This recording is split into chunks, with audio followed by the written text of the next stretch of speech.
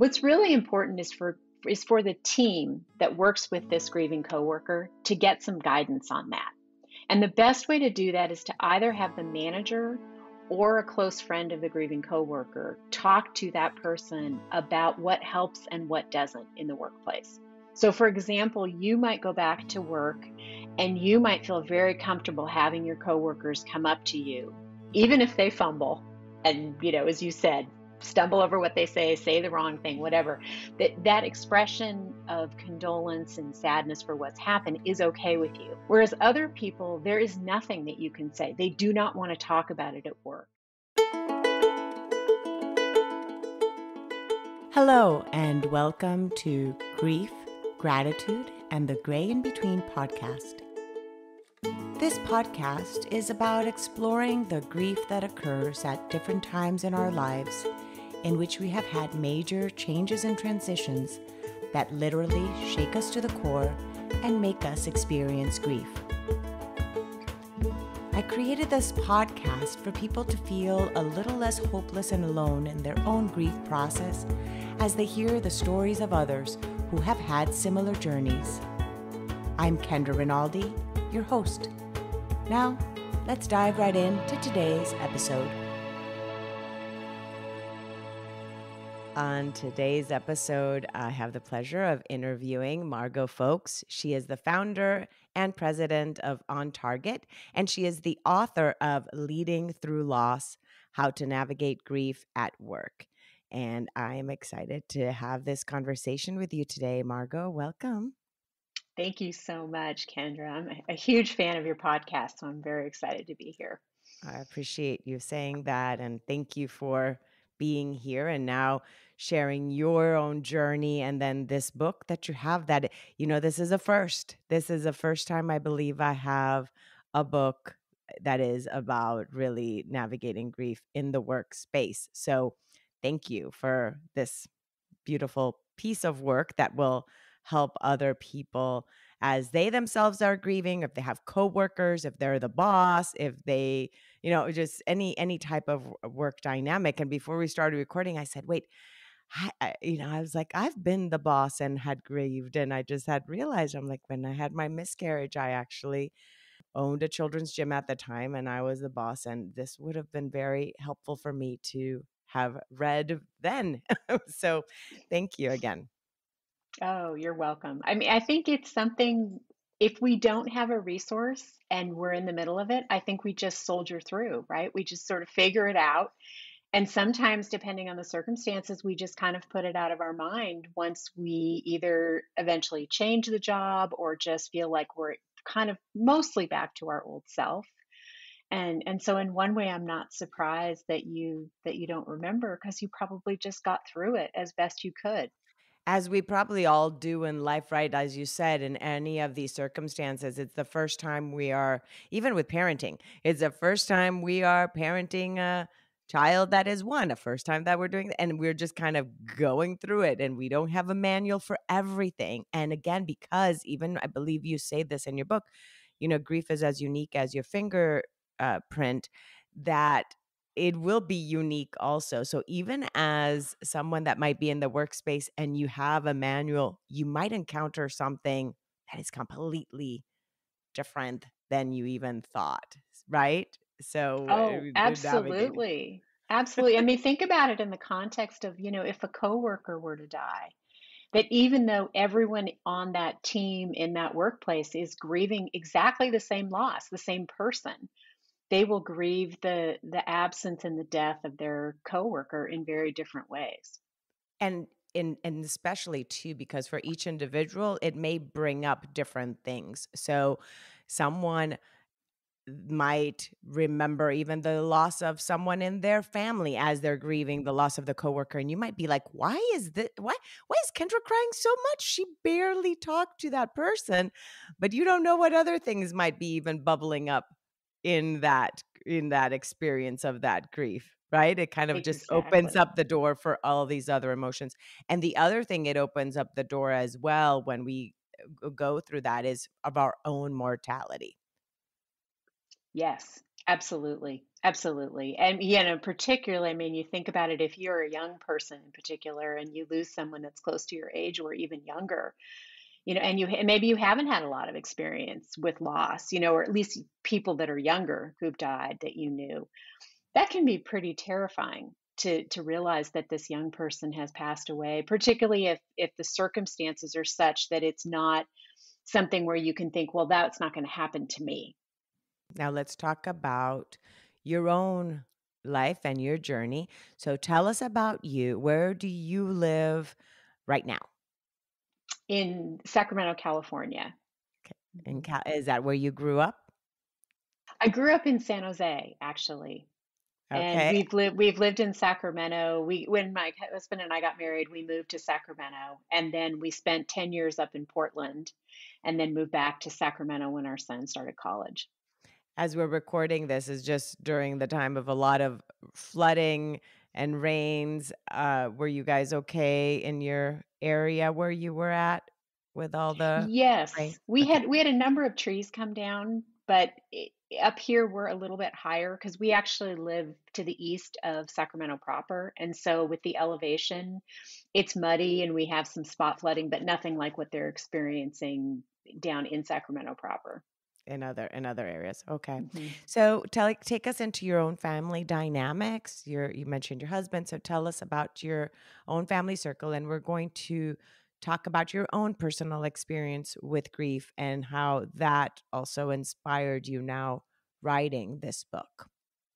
Sure. So my husband Dan and I met in college, and got married about 3 years after we grad. Sorry, 5 years after we graduated. And we had two children, our son Jimmy, who was first, and then our daughter Molly. And until Jimmy's early teen years, we were a pretty normal family with two kids. And when he was 13 and a half, we were on vacation in Hawaii, and he had been getting these increasingly intense headaches. And I'd been on the phone with the pediatrician's office, and they kept saying, "Oh, we think it's dehydration. It's probably nothing, but bring him in when you get back." And so after a week of trying to figure out what it was, the pediatrician eventually ordered an MRI just to rule out anything. And we discovered that Jimmy had a brain tumor and that that's what was causing all the problems. And so over the course of the next 8 years, he went through the initial treatment, he had a year off, and then the cancer returned. And then he spent the remainder of that time on and off different kinds of treatment. And for most of those years, he actually did fairly well in terms of being able to be in high school and graduate. And he went to college for 2.5 years. But in that final year of his life, the combination of just I think the accumulation of all those intense treatments and also just the impact of the cancer growing more aggressively had him come home for his final year of his life. And then he died in February of 2014. So we're actually coming up now on the 9 year anniversary of that, which I can almost hardly believe. Isn't it just so odd, like this concept of time too within that, right? It's like, Mhm. what? 9? You can remember certain things as if they were yesterday, Right. probably, I'm sure, in that Yeah. journey.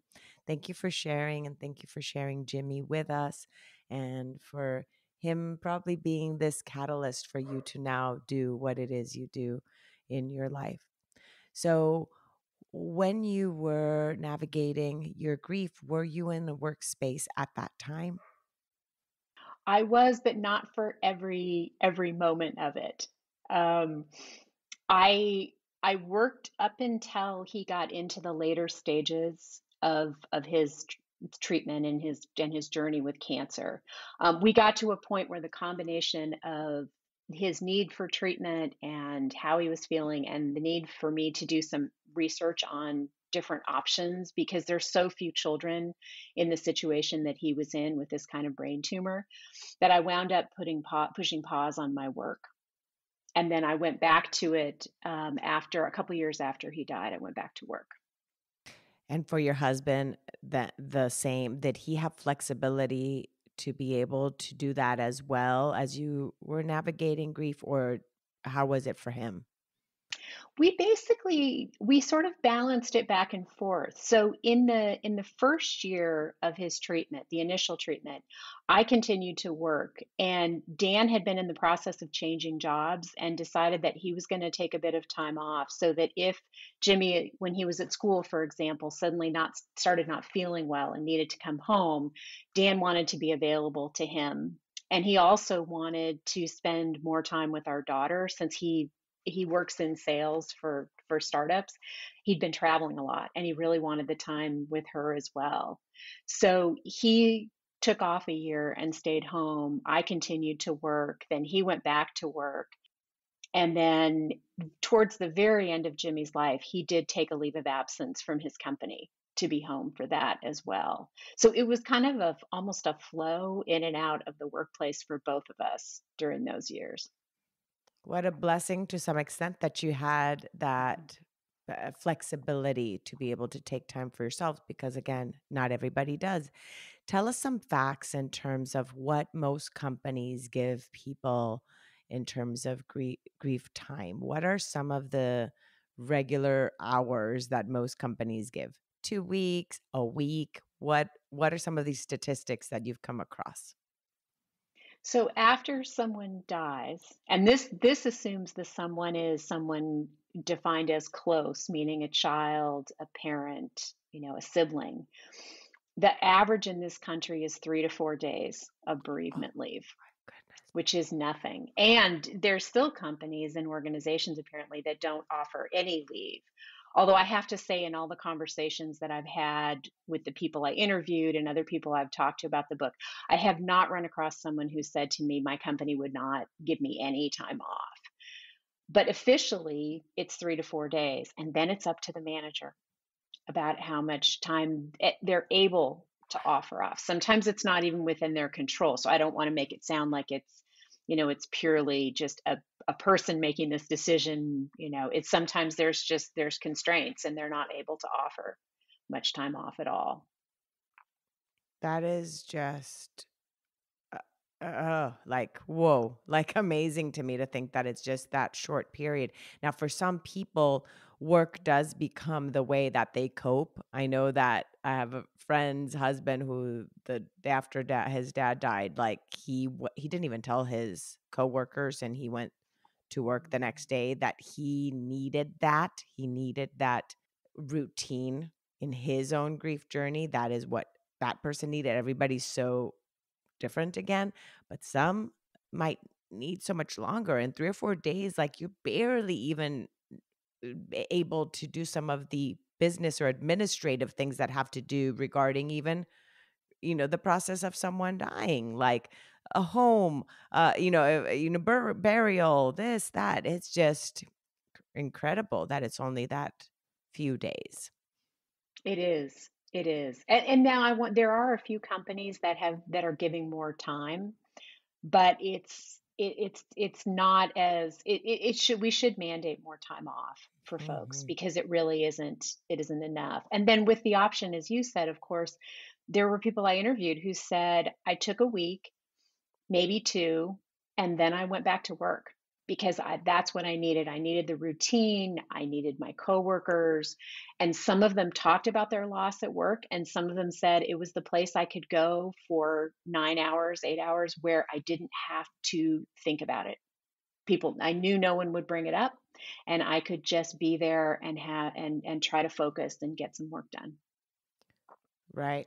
And then for some, that even that in itself, when people go back into their workplace, there's still so much judgment sometimes too about it, right? Oh my goodness, how can she be here already if her child, like, there's just so much judgment, regardless if we take too long to grieve, if we do it too quickly, if we go back into our routine.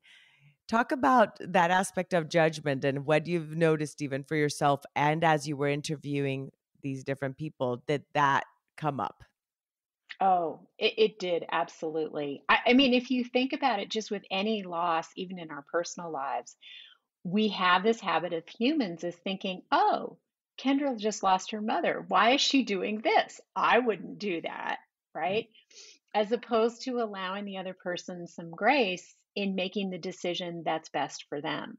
So I agree, there's absolutely different kinds of judgment. And what gets layered on top of that is the ways in which we judge other people, other losses, meaning that we each have this sort of hierarchy, I think, of which losses are worse than others. And when my son died, of course, most people would say that to lose a child is the worst possible loss. And so I never experienced any of that, of course, because it was my son who had died. But a year later, when my mother died, I got a lot of people who meant it with all the best intentions, saying things like, "Oh, but she had such a long, full life." And while that was true, and had she died without my having lost my son, I probably wouldn't even have thought about it. But inside, what I was thinking is, but my son is dead, and my mother is one of my most important people, and now she's not here either. And so this loss was so much bigger than it would have been had the circumstances been different.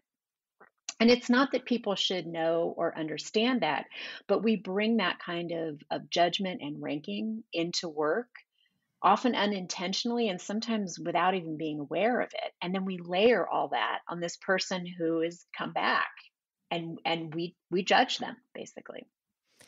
And that happens to even more when it's as I'm petting my dog here, who just came to say hi, when it's a pet, for example, a pet, somebody could be like, what, why would they need time off if it's their pet? But that pet could have been the only companion that person had in their life as well. And what that pet meant to that individual was much more than any other even person sometimes in their life, because that was their person, quote unquote, that, not a person, their pet, but I you know what I mean by that. So yes, it is something we have to all be very watchful of. And though for us it may not be that big, like even with my miscarriage, I remember me reflecting how I had felt for my miscarriage, and when another friend had her miscarriage and she's like, "Oh no, I'm fine." And I'm like, "Oh, okay." Because I was projecting how I had felt for mine,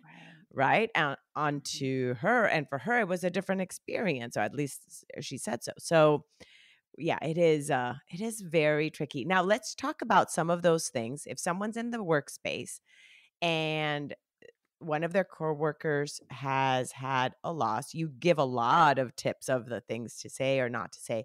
What are some things that we should try? I'll just say the word try, because of course we never know what's going to come out of our mouths. Right. I never know what's going to come out of my mouth. I still say the wrong things, even if I know the right thing to say, because Me too. we get flustered, we get nervous, and sometimes those emotions get in and we just say it without thinking. But what are some of these tips that you say in the book of things not to say, So I want to step back actually one step before that, which is please? one of the things I talk about in the book too, is that what's really important is for the team that works with this grieving coworker to get some guidance on that. And the best way to do that is to either have the manager or a close friend of the grieving coworker talk to that person about what helps and what doesn't in the workplace. So, for example, you might go back to work and you might feel very comfortable having your coworkers come up to you, even if they fumble and, as you said, stumble over what they say the wrong thing, whatever. That expression of condolence and sadness for what's happened is okay with you. Whereas other people, there is nothing that you can say. They do not want to talk about it at work. And one of the mistakes I think that leaders make sometimes is they don't get out in front of that. And so what happens is the grieving coworker comes back to work and they are at the mercy of what people say to them and when. So imagine you're going into a meeting, you're about to give a presentation, and one of your colleagues pulls you aside and says, "Oh, Kendra, I heard about your miscarriage. I'm so sorry." And while it's lovely and meaningful, now you're thinking about your miscarriage. You may cry, you may get emotional, and you've got to go in and give this presentation. So I think what's most helpful is to get some advice and direct counsel from the person who's grieving, and then share that with the team. And people will still make mistakes because we're human and we do that. But at least you can avoid the bulk of them by getting that kind of counsel. And then I think beyond that, as you know, the thing that's important is just to share your sadness that this has happened. If the person feels comfortable sharing a bit about the person they've lost, then that's a lovely thing to ask about as well. I think one of the things to stay away from are questions about the circumstances, because then I don't know about for you, but for me, when people asked a lot about, how Jimmy died or what that was like, I felt like we were focusing on his death and instead of the way he lived and who he was as a person. And in that moment too, it becomes more about the curiosity of the individual sometimes more than, kind of meeting that curiosity that we have in our mind, that thing of like, oh, I wonder what happened, and kind of numbing that out rather than really about the grief of the individual that's Right, going through that. And it's normal to be curious, right? But sometimes it's normal, it's part of our human nature to be curious, but right, that in itself can minimize sometimes also just the experience itself of the grief of the individual, and you're more focusing on the how it happened, and and what happened.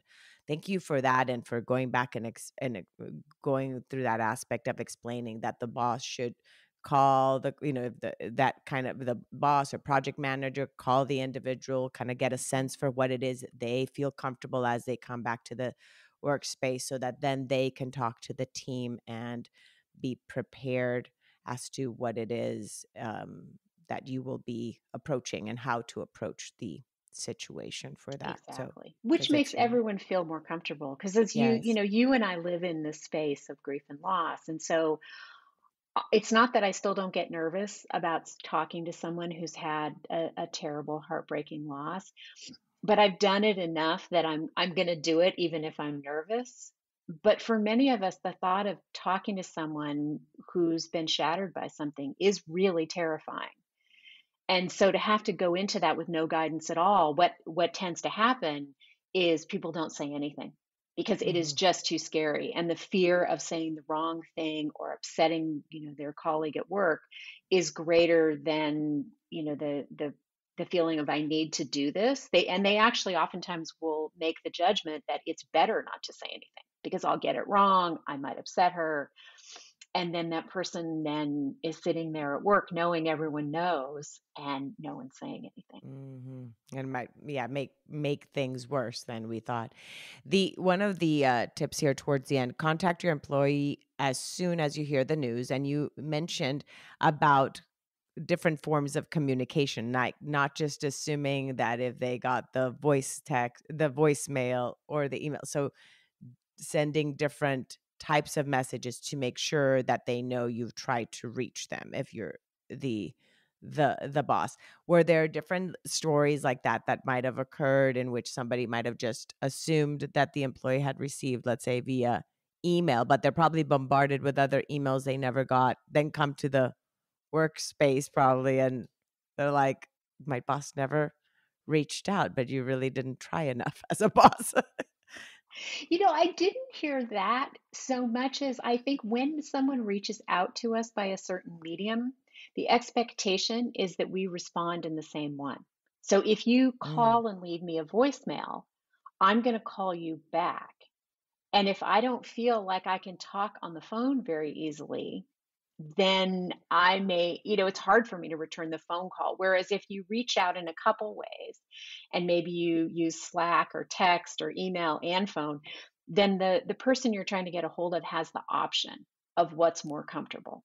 And I always think phone conversations are better because you have that live interaction where the other person might say something, it might spark a different question. It's a richer conversation, but your grieving employee may not be able to handle that at that point. And so then you've sent a message, no pun intended, that, that texting is fine as a way of, mm, of sorting out the details of the return to work.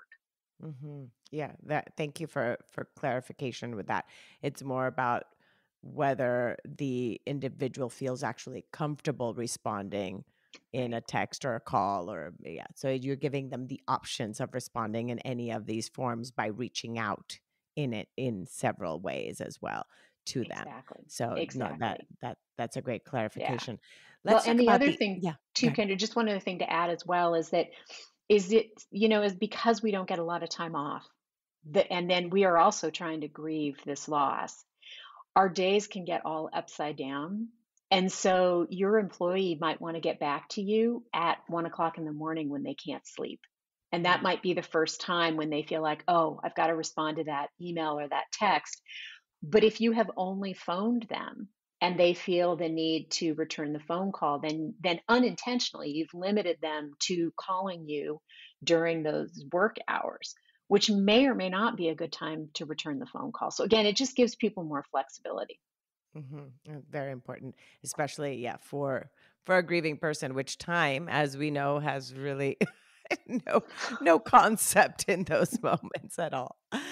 Let's talk about the education of grief in the workspace, because how often, even though yes, let's say it's your new boss, you're a new boss, it's a new company, and it's the first time someone has a loss, and all of a sudden here you are, oh my goodness, this is something that's not in my manual of like how to navigate.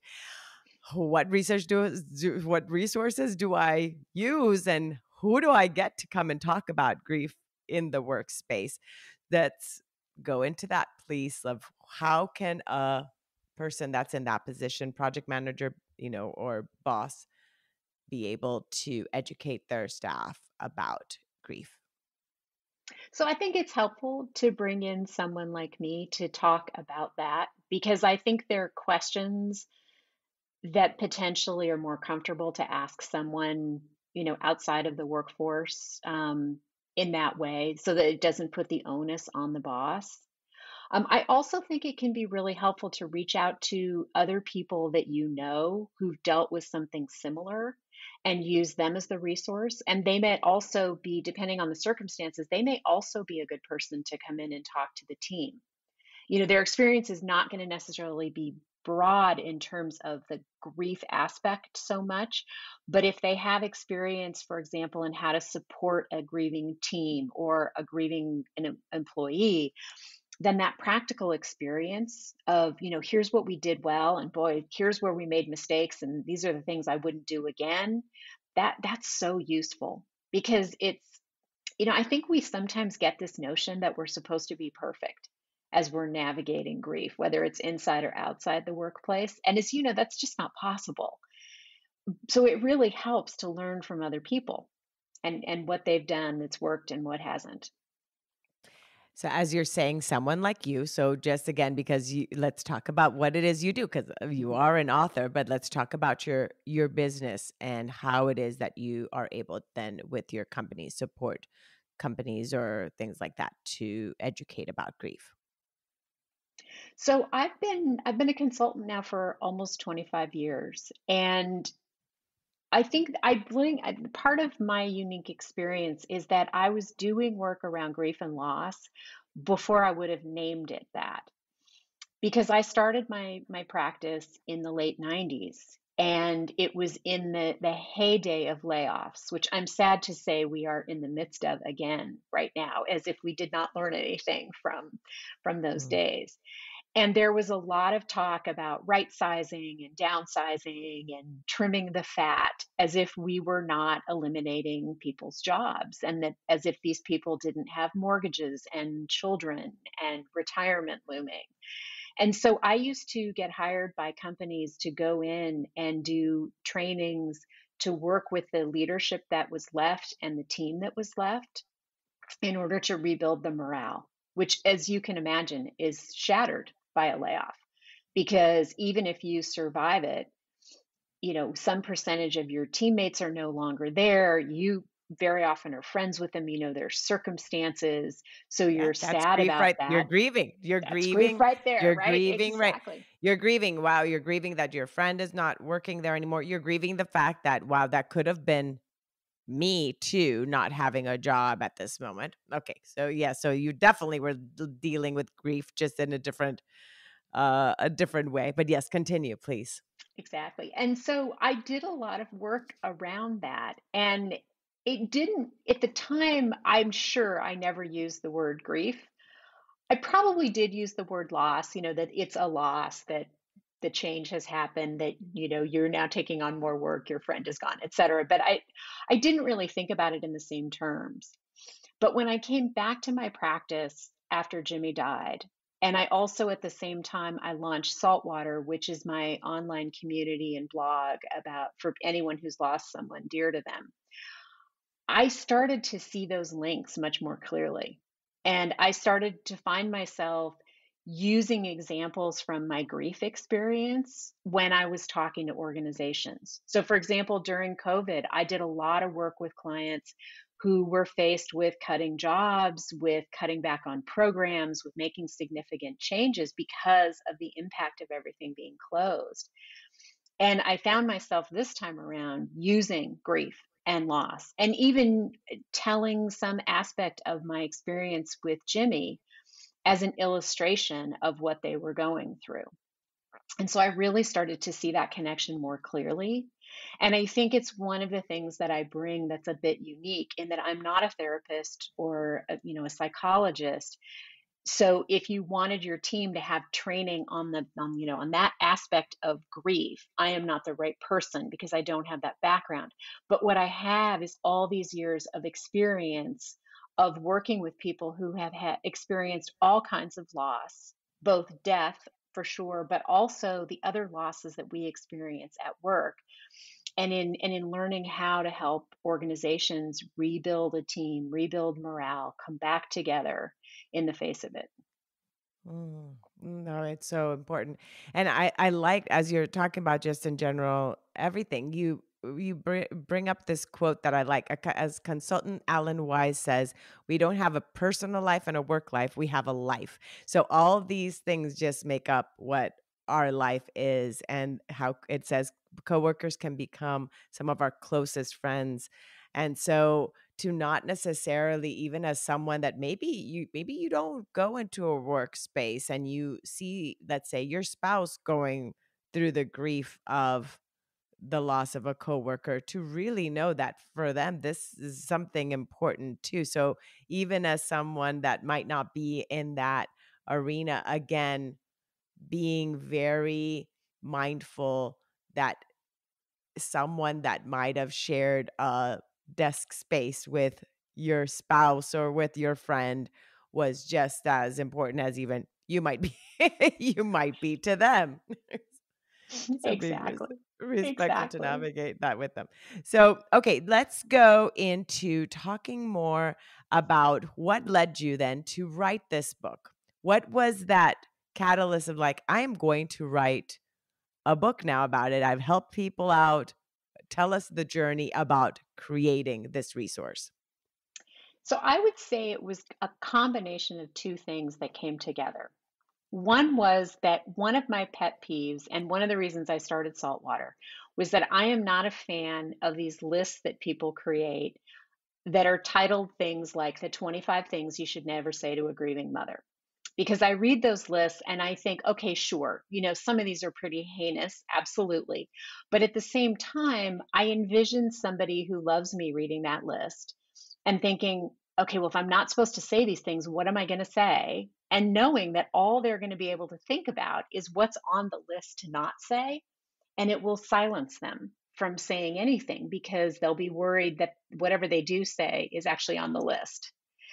And I see that a lot at work, right? Where it manifests in that fear that we've already talked about people saying different things. Um, so I would say that was a really big thing. The other element of this is that as I was working with people who were joining Saltwater and connecting with me, we would talk about their experiences going back to work. It would just seem to come up naturally because it's such a big part of our lives. And over again, the most consistent thing I heard, no matter how much time off they had or how wonderful their team was or their boss was I went back to work and no one said anything. And I thought, of course not, because we don't know what to say and we don't know what to do. And so I got the idea to write a book that would help people navigate that without wagging my finger and without saying don't do these things. The book is all about what you should say, what you should do. And in most cases, I don't give a lot of advice about what to say. I encourage people to ask questions and to turn to the person who's actually grieving for guidance on how to proceed rather than trying to figure it out in a vacuum. It's so well said. And yes, I think when I asked that other question before of what not to say, literally think you only wrote like three little things of the not. All the rest were like things of ideas of what. It was literally so close. And you're so right. We get so caught up. It's like that saying, like, don't think of the purple monkey, no, the purple elephant and the monkey sitting on its back. What's your brain gonna do? Think of the so so yeah. So when we're so focused on the don't, we might either that's all we think of, and it might just paralyze us, as you mentioned. Let's go over some of these things that grief the impact that grief has in the workspace in terms of productivity and things like that as well, like in terms of individuals, because we go through so much, right, as individuals, that if we were to have a plan per se in place to be able to support a grieving person, it could also lower the impact even financially for a company, for a business. You talk about that in your book. Can you go over just briefly about that? Absolutely. There will be an impact. It will be harder for the grieving employee to focus, to concentrate. They'll be distracted. They'll make more mistakes. It's just a given that that happens. And but the power of supporting that person is that they will navigate that period more effectively and they will come out of it sooner with the right kind of support. I also think that there are ways to help that person be more productive, because if the person's back at work, whether it's because it's their safe place and they want to be there or because simply they have to be there because they are an important breadwinner for the family, there are accommodations that can get made for that person that can allow them to be more productive in certain ways that might be easier for them and to take certain things off their plate. And the example I often give is that, for me, talking on the phone was really difficult after Jimmy died because I never knew when someone was going to say something that then would have me get upset, right? So offering your employee the opportunity to be on the phone less and do more work that involves either them working alone or with people that they know well in the workplace, for example, might enable them to remain more productive. Being flexible is really important. I mean, I mentioned that idea of, emailing the boss back at 1 o'clock in the morning. I know for me, oftentimes I didn't sleep well, and so if I had something that was due and I couldn't sleep, I might stay up late. I might get up, early when I woke up. And that kind of flexibility to get your work done, as opposed to saying, no, you must be in the office from this period of time to this period of time, and it must get done then. Those kinds of accommodations can go a long way. And then finally, I think providing some support. A number of the people I talked to said that someone would check their work for them just to make sure, before the important letter went out or before the spreadsheet got turned in, that the numbers were right or there weren't any typos. That kind of help is so welcome because it's almost when you're grieving, it's almost like you can't see the mistake because your brain is just not functioning the way it normally would. So I think that kind of support can be helpful too. And it's also good for the employee because then they don't feel like, oh, I'm back at work, but I can't get anything done or I can't do anything right. And then that also hurts their mental state because it's one more layer on top of the grief that they're feeling. And it's so important also to just check in back, like kind of loop back into it. You might have had that conversation with your employee or, before they started to work, and maybe they shared that this is how they'd like to be supported in their grief. Maybe things have maybe things have changed. Maybe once they're back in their workspace, they realize, wait, I had said I did want people to ask about my mom or about whatever, and now I realize I don't.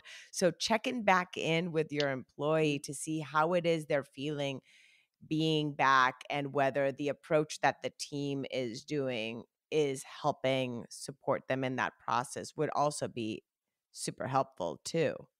Oh, absolutely. Absolutely. And it also calls to mind something important too that you're touching on indirectly, which is I think so often companies think, oh, this is going to be expensive to support this employee who's grieving. They're not going to be as productive. I can't give them all this time off. But so often what's most helpful are things that don't cost money, which are things like checking in really frequently. And it doesn't mean that, you and I have to sit down for a 2-hour meeting so I can see how you're doing. It might be a very quick 5 to 10 minute check-in just to say, how are you navigating work right now? What can I do to support you? Is there anything that you need changed or anything like that? And sometimes there were examples in the book where that happened and the person said, I never took advantage of any of those offers, but to know that they were there was enough, that I had the option on a bad day to go home, even though I never did, was huge. And that is so important to make sure that this person, this individual is actually content. I'll just use the word content, let's say, with the process and how they are being supported. Because even though for an employer, they may think that it's expensive to support a grieving person, is it not more expensive to try to find a replacement when this person feels unhappy and leaves? Because can you touch on that? How much does it cost for them to then hire someone to one of these what is it called? What are those things called that hire The people? search firms. Yeah. Search. I'm like, The what is it search that called? You firms. can know I'm not in that. You can know I'm not in that world when I'm like, what is that called? So, what, for example, how much would it cost for someone to put an ad or to find a search group to just rehire someone else? So it might take way less to hire someone like you to come in, educate yourself as an employer and your staff about grief and support the grieving person than to try to then find someone else to replace this individual that might have not felt supported in the workspace and leaves. Oh, absolutely. Absolutely. There's a huge cost to that, which is not just the monetary cost of retaining the search firm and paying the fee for that, but it's also the time it takes for that new person to get up to speed to the same level of productivity that the person was who left. But there's a secondary cost to that too, which is just as we are making judgments as humans about other people, we also watch very closely. And so if you come back to work grieving the loss of someone and our respective manager is not supportive, then what I'm going to think to myself is, ooh, wow. So if this happens to me and my mom is sick maybe and maybe this, it's not going to be that far off, this is how I'm going to get treated. Or even just looking at it and saying, is this the kind of place I want to work? Where my dear friend who's back at work is grieving and she's being treated terribly and nobody's doing anything about it. So it has a big impact on the organization. And I think for the bosses sometimes who tend to look away or think, well, I sent flowers, I went to the service, I sent a card. Now I just kind of don't really, it's Kendra seems okay, so I'm just not going to bring it up or mention it. They underestimate the cost of acting that way and the impact and the damage that it does. So, so, so important what you said. It's the ripple effect it has, yes, on the whole team if it's not handled the best way possible.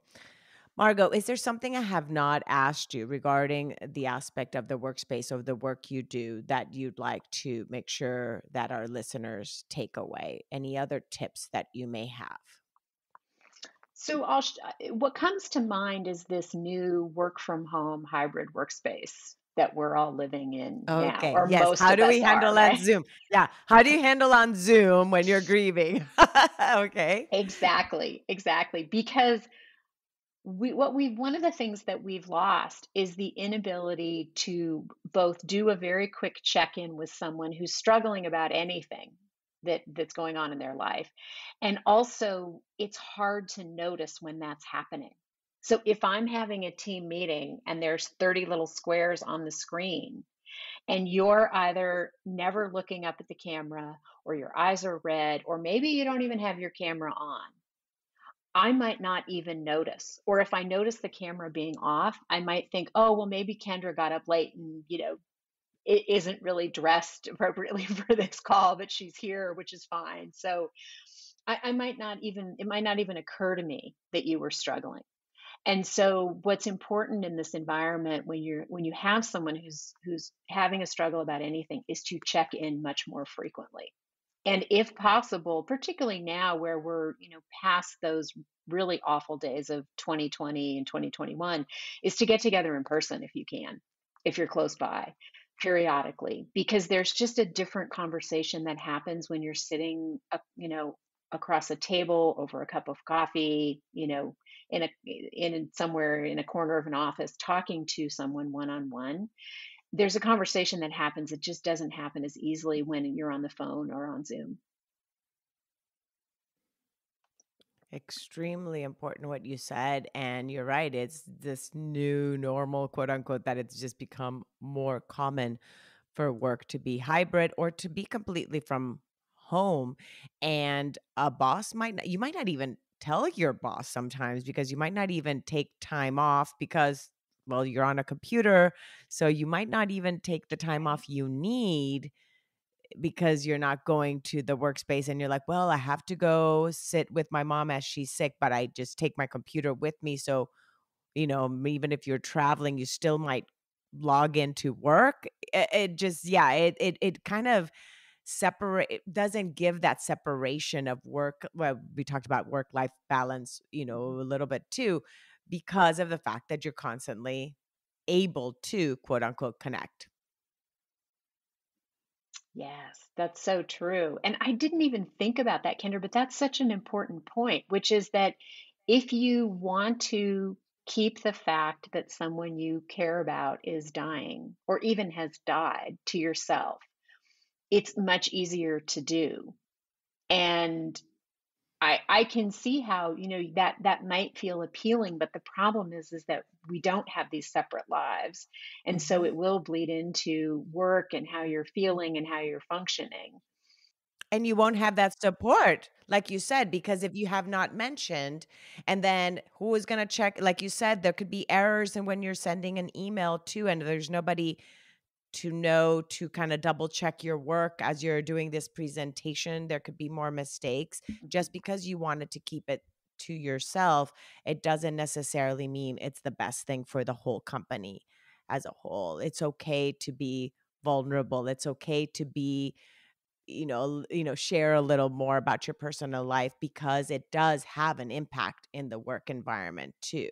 Sometimes people think that if I tell people I'm going through something, you're putting it on them, but the reality is that it will impact them if you don't tell them too. Exactly. Well, and they'll make a judgment about, maybe you're slacking off, maybe you're looking for another job Got it. instead of realizing that you're going through something. Yeah. And that you need is support instead. Yeah. Thank you. Um, Margo, I want to go now back into your personal life. And if you can share with us a anecdote or story or memory of Jimmy with us, please. Oh, let's see. Jimmy had the best sense of humor, and that's the first thing that comes to mind because he would come out with these really funny comments sometimes. And so this is sort of random, but it's what it comes to mind when I think of your question. So he had to go through a second round of radiation after his cancer recurred. And we were back down here and he was being treated at UC San Francisco. And so we would stay in this place called Family House, which at the time was about ten fairly long blocks from the hospital. And I had this idea, which I think was right, that getting exercise was good for him. And so we would walk up there in the morning and walk back. And then a lot of times, if he had a second appointment, we'd walk back up in the afternoon. And one day I decided that in between those two walks, we were going to walk over to the grocery store, which I thought was a lot closer than it was. And we wound up doing something like 6 miles that day. And What? he looked at me on the way back. He was so tired because he was going through treatment. He looked at me and he said, "Mom, I think it's time we saw other people." I just loved. Like he was breaking up with you. Exactly, like, this is it. It's over. Yeah. Thank you for sharing that. And Mhm. can you tell us also in that aspect of him having also come back from college and then, taking a semester off, how was it for you guys to even notify professors and school and that part too, as a parent of a child that's already grown, leaving their environment and then passing away? Did he take off when he came back? Did he just take a semester off, like he just, or just when he came back from school, Yeah, he took a leave of absence a leave of for absence? spring quarter of his junior year, and then he passed away the following year. So yeah, So I did let a number of people that knew him at school, professors, advisors, people like that, know. In fact, I did actually let them know before he died, so that if they wanted to, they could send a note to him, which many of them did, so that and we could share those with him. even there in that type of workspace then too, for educators, when one of their students dies, that is also so impactful also for them too, right? That's Right. another part to have into consideration in a workspace environment, is if you're a principal of a school or, a dean at a college, to have in mind that it does have an impact on professors when students die as well. Absolutely. Absolutely. Mm. Yeah. Thank you, and thank you for sharing a little piece of Jimmy's humor with us, and again on your journey. Let's tell people how they can get a hold of you, and I'll make sure to put all the links below. And it's been so helpful. I didn't want to go too much into detail about the book, but I guess I still ended up going like, "Oh, tell us about this part of that." But people definitely have to grab the book. So Margo, let them know how it is they can get a hold of the book and get in touch with you if they feel they need your services as well. So the easiest way is to go to ontargetconsulting.net, because there's a page in there about the book. And then there's also resources on the resource page about dealing with grief at work. And then for those who are interested in connecting with me who've had a loss of some kind or want to support someone they love who's had a loss, they can find me at findyourharbor.com. And that's Saltwater's URL. Perfect. Thank you, Margo. I appreciate you so much. Thanks again for coming on, sharing your book, sharing Jimmy with us, and sharing a little bit about your life as well as everything you do. Thank you. Thank you so much.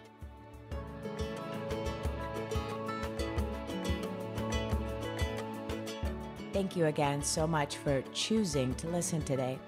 I hope that you can take away a few nuggets from today's episode that can bring you comfort in your times of grief. If so, it would mean so much to me if you would rate and comment on this episode. And if you feel inspired in some way to share it with someone who may need to hear this, please do so.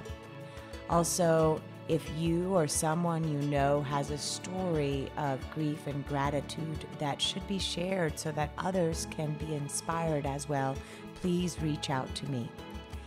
And thanks once again for tuning in to Grief, Gratitude, and the Gray in Between podcast. Have a beautiful day.